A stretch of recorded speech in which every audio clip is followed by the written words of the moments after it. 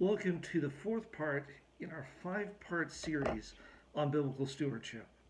As we begin, let's begin with a word of prayer. Let's pray. Father, we thank you for how you continually call us back, not just to you, but to your word and to the concept of service. Guide us in our short time together in this session. Show us what you have for us from this area in this topic, and continue to bless us as we continue to seek you, and even more as we continue to seek to be a blessing to others as well. This is our prayer in the name of Jesus we pray. Amen. If you remember, one of the things that we've come back to through this time together so far is the fact that stewardship is a central part of life. You know, the most central part of our life needs to be a grounding in Jesus. As we're grounded in Jesus, we're wanting to go and serve others. We're wanting to use what God has given us in a better and a correct way. Often we seem to forget about that. And there's areas that often when we look at them, we don't even think about these as being key components when it comes to the concept of stewardship. One of these happens to be the area that we're going to take a look at in our short time together. And as I was putting together this series and I was praying over what we should include, God came to me and said, well, why don't you include this area? And I went, I really had never thought about this being an area that was vital to stewardship. The area that we're taking a look at is Matthew chapter 6, looking at verses 9 through 13. Many of us know this and we can recite this. This is the Lord's Prayer. So often as we look at this, we look at it in a way that we say, well, this is just about how we're supposed to pray, how to pray, but it's not about stewardship. The thing that we forget, that even prayer itself, the act of taking time to communicate with God, is an act of stewardship. It's an act of service. It's showing that we cannot do this on our own, and even more that we're needing the very power of God to be able to see us through. Now, in the next couple moments that we have together, let's take a look at these verses in depth, and let's see what God has for us today.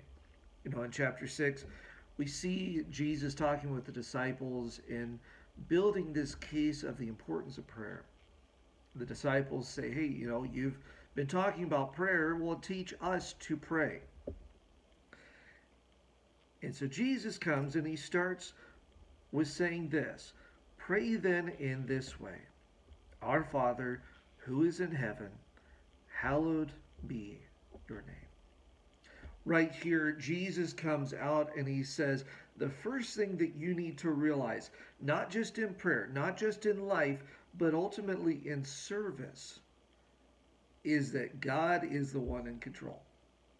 Not just that God is the one in control. God is the one that has control over everything. He is the center of everything that is. There is no one outside of him. Now, if we actually remembered that, how would things be? Would we actually work together? Would our interaction with different elements that we have problems with be different? Or would it just be the same status quo and we're going, well, I don't like this, I don't like that about you, so I'm just going to keep on the offensive and keep on the attack. It doesn't matter what you're doing, I just don't like it. Now, that's the center of the problem that started in the courts of heaven. And that's why we have the problems that we do today, is because of an eye problem.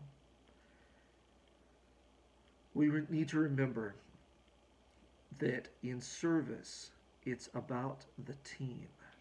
It's not about ourselves. We need to know and remember and understand that God's the one that's in control fully. Though he's given us responsibilities, We're supposed to we're supposed to look at this and say, okay, I could come on the attack. I could do this, I could do that. But maybe I should sit down with the person and say, okay, let's talk this out. Let's see what we can do to work together. That is the whole concept, not just in service but in prayer, is looking for a resolution in the solution that is Jesus, so that we're able to do what he's called us to do. So often we forget that. And this is why Jesus starts in. We need to remember in the Lord's Prayer, this is not something that's new. Jesus is not telling them something that's new.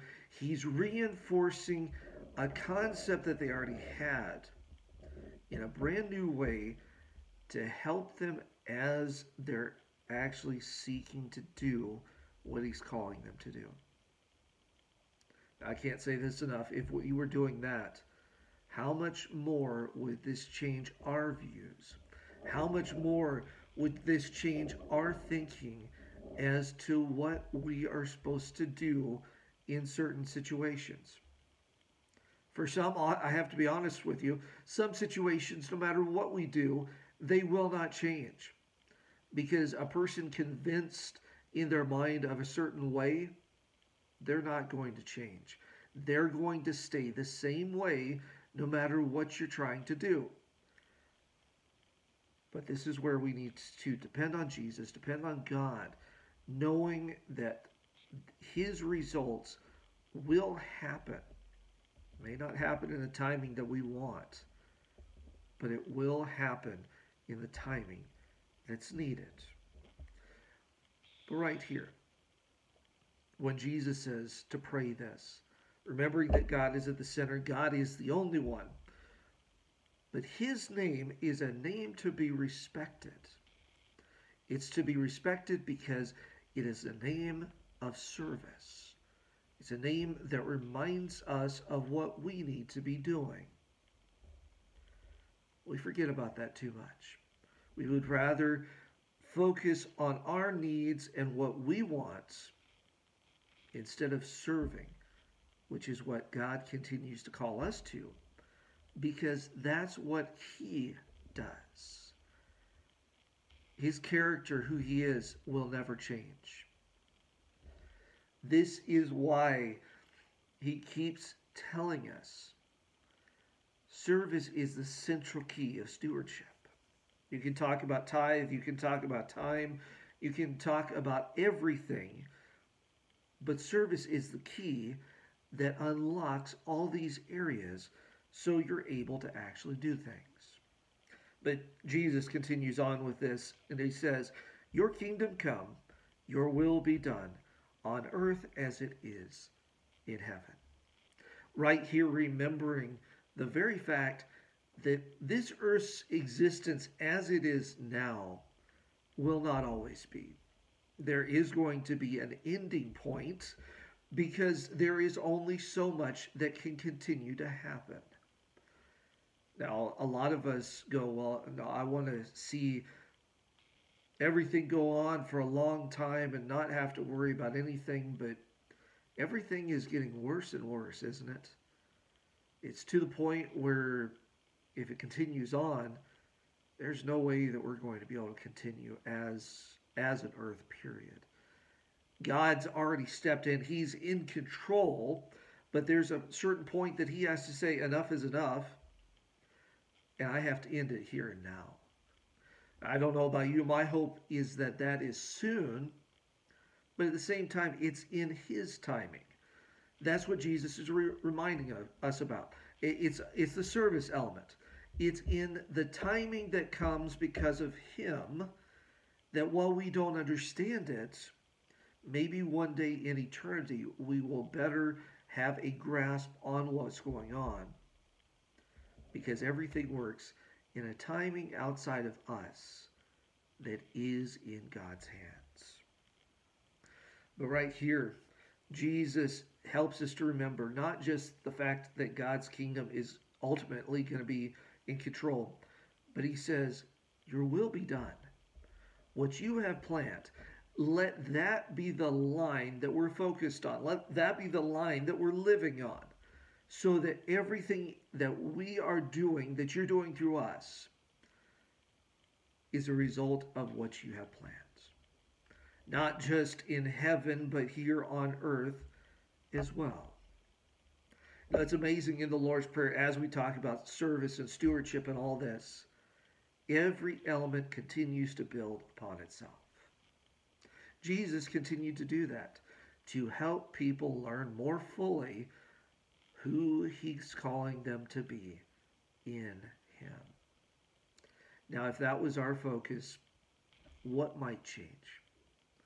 Or have we gotten to the point where a lot of our situations are so hostile that we're like, well, none of this is ever going to change.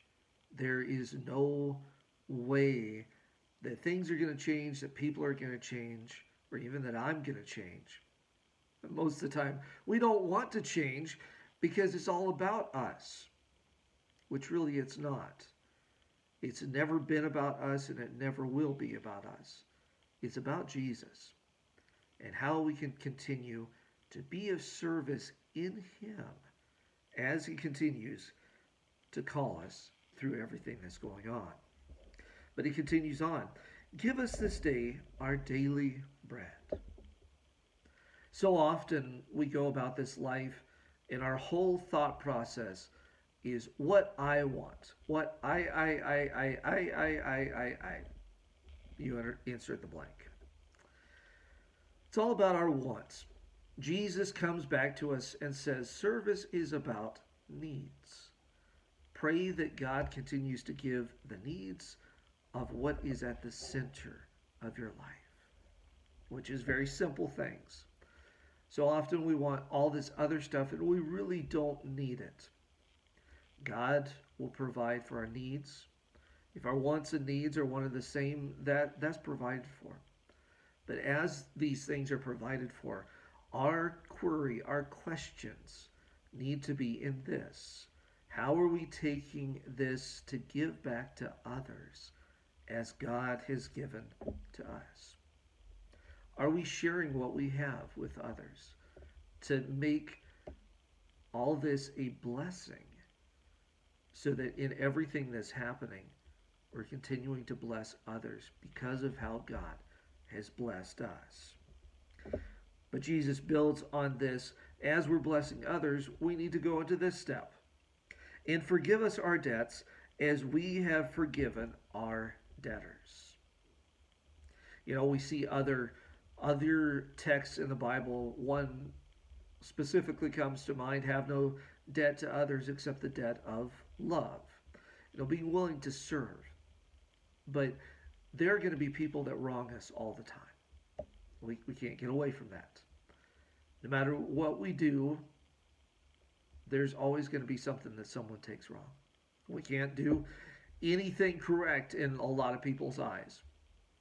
But it's the focus on God. But right here, we need to come back and say, God, I know that I've done wrong. I know I've done wrong to you. Make my path correct as it is in you once again, and keep me on that solid way so that I'm able to follow you. And as I seek this, help me to seek forgiveness from those that I've wronged or those that have wronged me. Being able to forgive is a key thing in service, because holding it does more damage and causes more problems than we even want to realize. But Jesus wraps this whole concept of service and prayer and all this up in this last verse, in verse 13, where he says this, "And do not lead us into temptation, but deliver us from evil. For yours is the kingdom and the power and the glory forever. Amen." Right here, that whole concept, we can literally boil it down to this: keep us away from the evil one. Or even looking at Job and his life, keep the door shut, place a hedge around me so the devil and his angels cannot touch us. Now, too often our problems come because we've left the door open to all that is temptation, all that is the satanic. Our continual prayer needs to be in the focus of the fact that God is in control, that He knows what's going on, and that He will ultimately have the full say in everything that's happening. But in this, and this is very important, we see this in other Gospels, in Matthew, in my Bible, we have this last part in parentheses, because a lot of uh, a lot of scrolls that we see over the centuries might have not had this because of whether we would call it scribal error or the scrolls were burned. It just wasn't there. So we're adding this in because it's an important part of the Lord's Prayer, where Jesus ends with this: "For yours is the kingdom and the power and the glory forever. Amen." Remembering that God is the one in full control. We've said that again. We've said that before. He's the one that has the first, the last, and all in between says, and He's going to do what's right as it is in Him through our lives. Question is, are we allowing Him to have that control? As we continue to allow Him that control, He's going to help us in the area of service. He's going to help us to be stewards that manage all areas. He's going to help us to walk the path that He's called us to, trials and tribulations and all, knowing that this is but another stepping stone in our experience with Him if we continue to allow Him to full control, to have full control. So as we do this, what is our response going to be?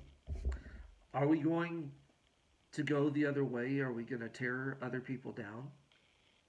Or are we going to say, I'm standing with God. I'm standing on the truth, and in the way. Maybe in other people's way, but I'm staying faithful to God, no matter what the cost. As we continue to seek to be His vessels, His stewards, His lights, will be changed in ways that we cannot even imagine right now. We'll continue to grow in Him in these times and throughout the ages of eternity. Let's pray. Father, we thank You that that's what You continue to call us to. Guide us as we seek You, as we seek to be more of a family of faith, and even more as we seek to go forward in what You're calling us to. Father, guide us, bless us. This is our prayer. In the name of Jesus we pray. Amen. Thank you again for joining me. I hope that this has been a learning experience and a blessing for each one of you so far. We have one part left in our series together, in our sessions together, however we want to call it. I encourage you to go back through these texts. Take a look at them, read them in full context. Share this with others so that as we continue to study God's Word, we can be blessed together. I look forward to seeing you next time as we continue to study God's Word together. God bless.